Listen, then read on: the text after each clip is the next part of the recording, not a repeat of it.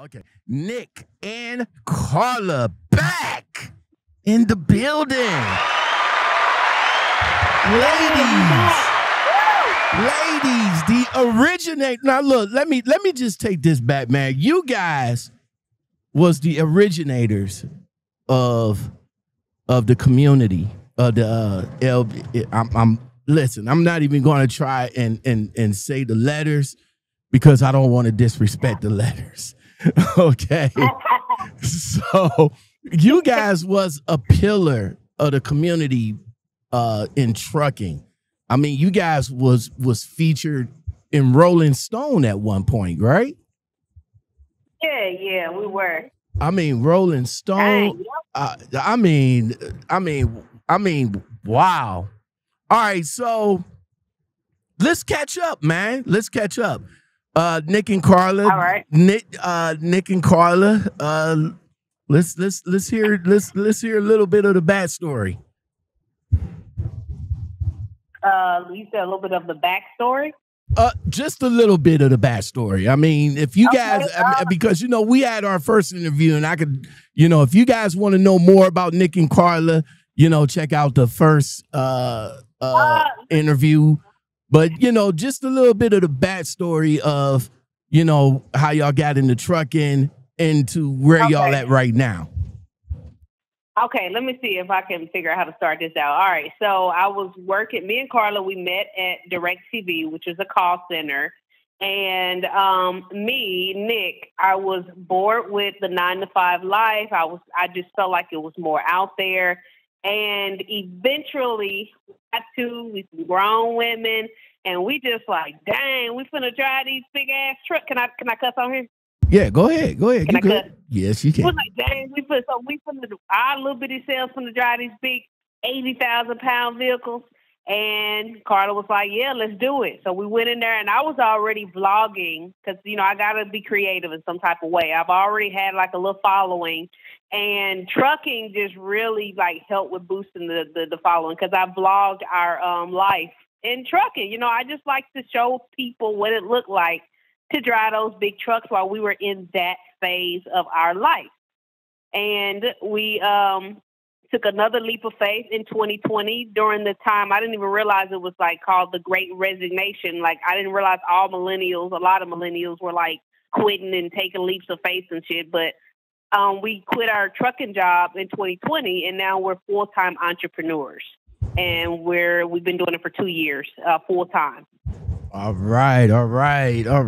Nic and Carla. So while y'all was in trucking, man, like I said, you guys had some of the most awesomest. Awesomest? Is that a word? I don't know if it is, but I'm going to use it. Okay. I'm going to use it. But you guys have some of the most awesomest vlogs. I mean, Nic, I always said that your editing was like the best out of the whole trucking sphere back in that time. Where did you get that? Like, where did you get your editing skills from? And how did you manage the time to edit such vlogs? Yeah, it's like, you gotta understand, like, creating is something that I'm very passionate about. And I think people will make time for whatever they're passionate about. And me, I just love doing it. So what I did at first, I started off just doing everything on my cell phone. And all the skills that I picked up from like doing things on the laptop and, just throughout my years, I just put it all together and put it into editing the vlogs while I was trucking. And it was really easy to come up with content because, it's just a lot of drama and a lot of things that go on out there. So, I mean, it was fun. Yeah. And then you all have to realize, because we were team driving. Yep. That's what allowed Nic to have time, to do her editing. Or like if it was sometimes we were sitting still, she would get a little bit more time to be as creative as she wanted to. But people who drive solo, they still can have that same time in a sense. Yes, but it's because I still missed out on a lot of sleep though. Sometimes, like if Yeah. you're driving, it's already hard to drive while the truck moving. Yeah. And then you drive, and I got to drive, But it's because I'm passionate about it. People make time for what they're passionate about and what they really care about doing. Now, when you guys came into the industry, you both of you guys came into the industry through Prime. Am I correct? Am I correct in saying that? Prime. Yeah. Yes, you are. Okay. Prime Okay. Inc. Okay. And majority of you guys' journey and vlogs centered around Prime Inc. Right? Well, as far as that first year of being at Prime, yeah. Exactly. And like I said, we don't have to, we don't have to go back, we don't have to go deep in conversation about that, because, if you guys check out our very first interview with each other, she goes into more detail. This is much of a catch-up session. So, of course, you guys, tried your hands at CRST. Yes.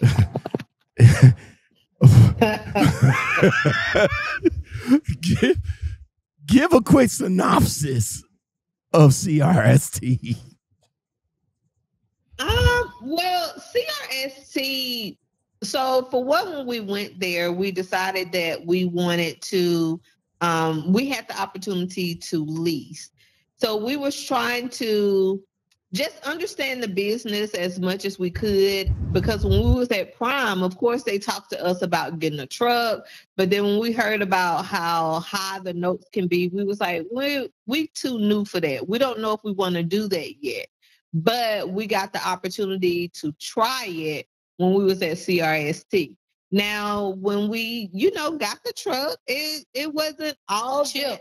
Yeah, we got Chip, for the people that know the story, Chip had a little accident or something. Yeah, it's like we named all of our trucks, and the one at CRST we named it Chip because it had like a little chip in the front. Yeah. It's like because we always try to make the best out of everything, every situation we're in. Yeah. But as far as my thoughts on CRST, I mean, look, it's like the reason we made the decision to go there is because we were interested in seeing what it was like to lease a truck, but not to be put in a headlock like Prime was doing. It's like with Prime, if you wanted to lease a truck, you had to pay like $2,000 a week. You know what I'm saying? And it's like we don't. So CRST was like, you only got to pay. How much was it? Was it like $500 or something a week or something? It was really, really cheap. Oh, okay. But you gotta say, if it's cheap, I mean, you're gonna get cheap, experiences, but it still allowed us to have a bit more freedom and to see what it was like to go the leasing route in trucking.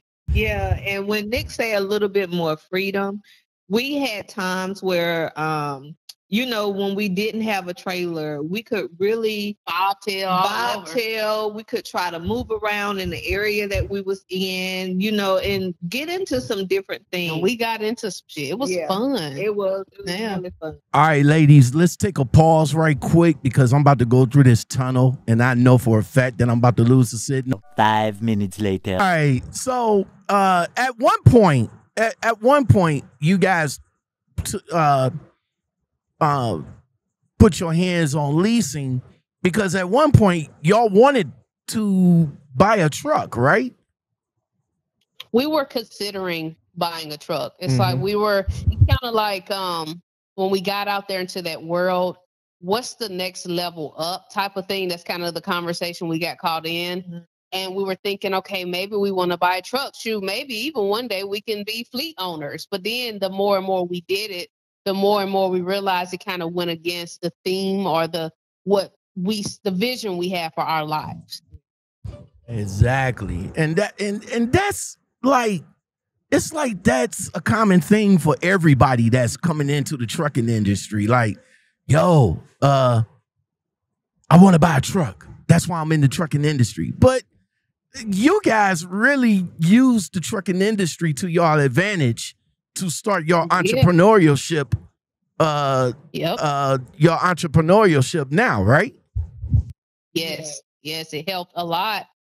because, you know, social media is really a tool. It's a tool. It helps you get build up a brand. It helps you with promotion, with marketing, everything. And you know, some people may think that when they see people get on in front of the camera and make videos that they're just playing or it's just childish or something, but it's really the way of the world now. Like if you're trying to build a business, you need to have a strong social media presence. And, you know, our trucking journey helped people become aware of who we were. And then we were able to branch out in different areas from there. Yeah. Now, of course, you ladies are married. Y'all a married couple. Y'all, how long has it been now? Because I followed y'all journey when y'all got married too. We've been together for a total of 7 years. 8. It's about to be 8 in October. Yeah. Awesome. Yep. November, actually. November will be 8 years. Wait, I couldn't. Wait, you sounded muffled in the background. Is that Carla talking? Yeah. Okay, Carla, I couldn't hear you for a second. Go ahead. Okay, so I was saying it's about to be 8 years that we've been in a relationship, and that is actually at the end of this month. Yeah. Now, as far as us being married, is it 4 years? Yeah, it's 4 years. Yeah. Awesome. Okay. Awesome. Okay. So as you said, Nic, about social media, and I definitely agree with you, because I called you on the background parts of it, and we spoke on which way social media, you know, we spoke on social media and everything. You guys, you guys was unique with your social media. Number one, you're a couple. You're a couple. And y'all was in trucking. I mean, y'all was putting it out there like, yeah, we're can I say the word lesbian? Is that okay? Yeah, it's not derogative. Yeah. Okay. So you guys was a lesbian couple when y'all came into the industry, showing that coming into trucking, y'all was doing something at that time that wasn't even brought out to the forefront before you guys came. How do you feel about how you feel about being pillars? Because as I said before, you guys was featured in a lot of magazines. Y'all was featured in a lot of y'all was featured on television. We were on Huffington Post. Oh my God. Yeah. How did it feel to do that? I'm just, to be honest, I mean, I'm just living my life, doing my thing, and people who catch on to our journey and we get a chance to witness it as we move, that's cool. But I mean, I don't know, it does nothing really for my ego. I guess it gives a little bit of validation that I'm in my element, I'm in my zone, I'm doing my thing. But I mean, I guess I just love the fact that we're able to live our lives and inspire other people to take it a step further, or to just be brave to live their lives the way they live their lives as well. Yeah. I agree with what Nic said. I also think that, I guess, it helped people. You know how a lot of times our mind will keep us from doing things. When we were telling people that we was driving trucks, people were like, what, that big old truck? Like, I'll be scared. And sometimes those fears is what hold you back from doing things. So I think if anything, it helped other people to be, to realize I can do this. Yeah. Like if I put my mind to something, because that's one thing that we will show people. Like, even if somebody tell you can't do it, because when we left trucking, we was told we're going to come back. Even though we said, no, we're not. We're not coming back. Somebody said, what did they say? I'll buy your first meal when you come back to Prime. Mm-hmm. Yeah. So it's like, even though other people try to put things on you, you have to know that you don't have to go that path, and you should just push forward doing the things that you want to do. Don't let your mind play with you like that. Actually, that is a common thing that's happened with every move that we made, because You see, if you've been watching our journey, you see how we move. It's like you just never know what the fuck is don't know next. what. Yeah, you don't know what's coming next for Nic and Carla. They just when they do it, they do it. Yes, and it's the same. Our family, they already know that. They already up on game, so they already know how me and Carla move. But when we were at Prime and we went to CRST, they was like, "Oh, y'all will be back at Prime." When we left CRST and went to with Highfield Trucking, shout out to them. They were like, "Oh, you'll be back with CRST." And when we left Highfield to be full-time entrepreneurs, like, "Oh, y'all be back." It's like people always do that. Yeah. But I think it's people pushing their insecurity off on you. Yeah. Now, your YouTube channel still going strong, even that you're not even in the trucking. How did your subscribers and your followers, your social media followers, gravitated to how you present yourself on YouTube now? Well, it's kind of like when I knew we were going into trucking, I knew that we were going to gain a lot of, I knew it had potential to gain a lot of subscribers from driving the trucks, but I made it a point not to make it completely focused like Nic and Carla Trucking or girls driving trucks. I knew not to do that because I already knew ahead of time that most likely we were not going to be doing trucking for a long time because I have a very detailed vision for our life. And I knew it didn't involve driving trucks. So that's why I presented the vlogs in the way I did, where it was telling stories and kind of allowing people to get to know us a little better. So when we quit trucking, eventually, the people who really rock with us, they still there. They're still like following our journey. They still curious. They still, and the people who are only there for trucking, they kind of like, faded away, but it's fine. So it's your day ones is the ones that actually stayed with you, and you built your channel to what it was. I mean, to what it is now. I mean, when y'all first started, it was like a handful of subscribers, but when y'all got into doing your trucking journey and started doing the storytelling and the way you was editing and the way the stories was being presented on YouTube, and it just blew up. Like, yeah, I'm gonna tell you, before I came into trucking, the subscribers we had was 114 subscribers. And like, as far as views, oh man, I could barely even get people to watch my videos. It was just like 20 views here, 30 there, or whatever. But then when we got in trucking, it blew the channel up to like 20 something thousand. And then now on that channel, we're at 37,000. We have a second channel that's just hit 30,000. And then we're working on a third channel too. Wow. So now the second channel, I'm going to call it the spicy channel, still popping. It's still popping. You say 30,000. Congratulations, man.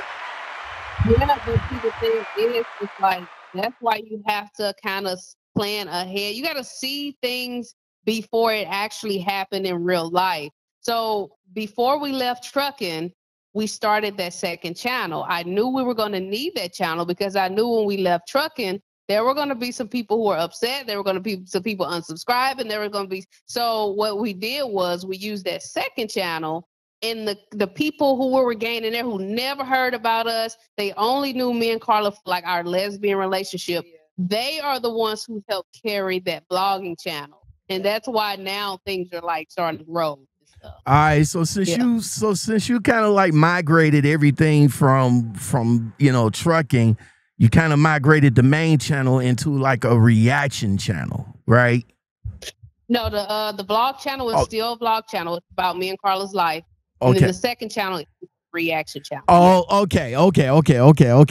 So on the reaction channel, you guys react to a whole bunch of crazy videos, internet videos, something what I tried, well, I'm still doing it, but as you told me in the, behind the scenes, I had to stay focused on a certain niche and everything. And I'm still doing that. So I'm kind of like breaking the channel into parts and all like that.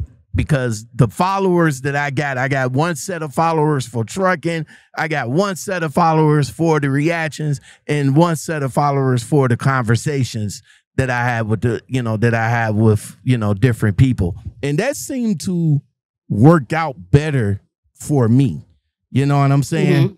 So I guess you could say I found my niche, I guess. I don't know. Anyway, it's not about me. So so you guys now, what are you guys doing now? Like, what's up with Nic and Carla now? We're living life for a living. And I'm gonna tell you why I answered the question in that way. That's that's always been your motto. That right there, yeah. That's been your motto for years. I'm gonna tell you why I started it that way. So let's see here. About 7 years ago, I met this guy. His name is Genesis. And when this is before trucking. This is when I was still miserable at my 9-to-5 job, but still trying to get into making music and just being a creative full time, all of that. My friend introduced me to this man. His name was Genesis. We went into this big building. He had on these cute little socks, and he was just had on his clothes. He was just walking around in his socks, and he was in this big important building. And we would sit there and listen to him talk. He just seemed so free. And I was just so curious. I asked, I said, Genesis, what do you do for a living? Like, what is it that you do to make your money? Like, I'm trying to understand. Like, I'm listening to you talk, but I don't hear a job that you do. And he said, I live life for a living. And so pretty much he has his hands in so many different things. He has so many different streams of income, so many ways of making money where he's just free. So he just managed his wealth. And pretty much that's what me and Carla are doing. And we're adding more and more as far as different sources of it. We're entrepreneurs. We live life. We manage different sources of income. We explore. We travel. We have a trip coming up soon where we're going to leave the country. It's like we just live life for a living. I don't know how else to explain. And it's like I like it that way. Like I like people to be curious. Like, okay, I understand you saying live life for a living, but how are you making your money? Just know that we're free. Exactly. And people don't need to know that anyway. And that's but it's like people are still curious. It makes sense. Because it's like I would be curious because I want to experience that too. But it's like even though I never knew exactly what Genesis did, what he represented, that is what I have been chasing for 7 years, and which is why I'm here. Talking about it, but I want to get your thoughts on it. Is there work in TikTok? Like, we work on YouTube, with lighting, editing, giving a good presentation, audio. Is there work in TikTok in a 3-minute video?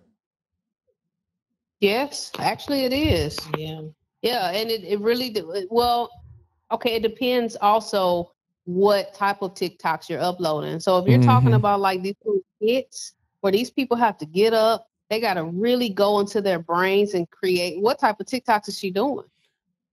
I guess talking head TikToks, because that's what I got out of it. Because for me, a talking head TikTok for 3 minutes is not work. You said a talking head? Yeah, a talking head is like you on the video talking. That's it. Yeah, I mean, I can see why you would think it's not work, especially if you do like these longer videos on YouTube. But I do see TikTok as work because this is kind of the reason why I haven't really like just went all out with TikTok, because I was like, I'm so caught up with YouTube and stuff. And when I think about trying to make TikToks,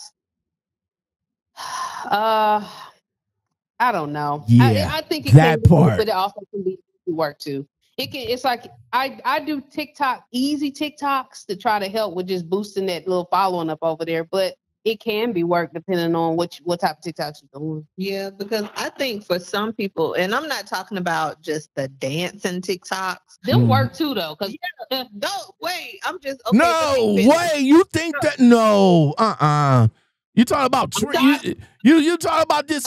What's the new trend now? The shake, R. Kelly shake. trend. That's work. Forever to learn that damn dance. That is work. I'm gonna have to. I'm gonna have. Where's what button I need for this one right here? Hold on. Yeah, there you go. That one. Hold on. No. Hold on. No. You find one of them TikTok dances and pull it off. I'm not. No, I'm not doing. I don't do TikTok dances. If you notice on my TikToks, all I do is reactions to random videos. I'm not a fan of TikTok. I'm not. That's not really a lot of work right there. Like if I'm just exactly. But everybody not doing that though. Yeah. It's like some people are still trying to be creative because they're using TikTok as a way to show themselves to people. But then not only that, they may have another platform that they're filtering those people to. Yeah. It's the same way we know this girl. She started off on TikTok actually doing dances. But now she got a YouTube, and some of her followers came over there because they're more interested about her life. So it just depends. Some of those people, they still have to be creative. I get what you're saying. Some of them, it's like it don't take that much energy. But the ones who actually care and they're taking the time, you still have people that use their ring light. They still come on there. They think about what it is that they're going to do and make sure that they have a good message to put out. That don't just come easy. Like every time you do one of these interviews, it don't just come easy. You have to have a format to what you're going to do. Some people do have a format to the madness. Yeah. And but when it comes to TikTok, it's like I think TikTok is a dope platform. I think it's a good way to grow. Like if you can go ahead and put that energy into it. But I don't think that your followers are as strong as far as like how much they will. They're not as loyal as YouTube. Like if you grow 20,000 subscribers on YouTube versus 20,000 on TikTok, your followers on YouTube is way stronger. Exactly. Yeah. Exactly. I agree wholeheartedly with that one. Let me ask you this right quick before we get out of here, because I know you some busy ladies, and thank you very much for giving me the time. What do you still follow some truckers on YouTube? Because majority of the truckers has migrated over to TikTok, and pretty much. And I'm talking about for the ladies, a couple of guys too, but they found more of a success following on TikTok. And then that brings it back to me saying that it's much more easier to, number one, gain followers, and number two, you don't have to put that much work into making a video on TikTok as a trucker, as if you was on YouTube, because there was plenty of people that had some good channels, but now they don't focus on YouTube no more. They all focus on TikTok. Oh, okay. So the first question is, do we still follow truckers? No. Like it's like, okay, I think the ones that we still follow them just to check in, but we don't like sit and watch their content, because I mean, I don't care about sitting and watching truck shit no more. I ain't in that world no more. But we do like to, check out everybody's journey, see how they're doing. Some people. Like keeping it 100, like I'll check in on her every now and then. Shout out to her. She's one of the ones that migrated it over to TikTok now. I think keeping it did it smart though. It's because she still do her. I don't know if she still do her YouTube. I think she do still do her YouTube. Not as much. Not as much as she do TikTok. Yeah. And this is the thing too. I want to call you Lockout, but go ahead. Lockout. Okay, Lockout. Yeah. This is the thing. I think that's why I say it's important to have like a detailed vision for your life. And that's an thing, so you know exactly how to move, which is the detailed vision. The main thing that me and Carla want is freedom. And we know money to take money to get freedom. But it's kind of like, okay, with TikTok, what do I want from TikTok? What am I ultimately going to do? Do I just want the fame? Do I just want like a lot of followers? What can I really do with that? Or do I want to build a brand and a really strong fan base that's going to rock with me, you know, through thick and thin, and be able to monetize it that way? You can get that from YouTube. I think it's more. I think YouTube subscribers are more valuable. Not just subscribers though. YouTube subscribers and YouTube viewers and yes. engagement, all of that is way more valuable than TikTok, which is why I don't put as much energy into TikTok. But you're right, it is easy to make some TikTok videos. I'll be making them real quick, you know, to get some followers up. But I don't focus that much on there because I know the main money, you know, it's on YouTube, in my opinion. Exactly. All right, ladies, I seen I seen your promotion for an adult product, man. What's up with that? Yes, that's actually one Wait of. a minute, Lockout. You got a little lady that need a little toy or something. You know, I know y'all over there in the trucking industry. I mean, you know, I'm over here looking at. I see it. You know, of course, it came up on my feed like, yo, Nic and Carla got this new feed, whatever. I'm like, oh, okay, we promoting adult toys now. What's up? How did you guys get hooked up with that? So this is what I mean as far as using social media as like a tool, and you branch out into other areas. So we have one of our e-commerce stores is it's called freaksaudiobooks.com. That's say it again. Say it again so the people in the back can hear. All the freaks. It's freaksaudiobooks.com. All right now. And really, the main product is we create audiobooks, and these audiobooks are short, eccentric stories, and it has sound effects, music, voice acting, background ambience to fully immerse the listener into the world of the book. But alongside that, we also sell what we call luxury adult products. So they sex toys, but they are on the higher end. And it's right now we're mainly focused on women. So yeah. Okay. No, that's fine. That's fine. You can be focused on women. I'm sure eventually we'll add some toys for men, but it's like I know exactly what we like, what would be good toys for us. I don't know what y'all need rings around y'all stuff. I don't know what y'all get into. No, I mean, yeah. I'm not sure. I'm not sure either what these guys is into. So yeah, we gonna leave that one alone right there.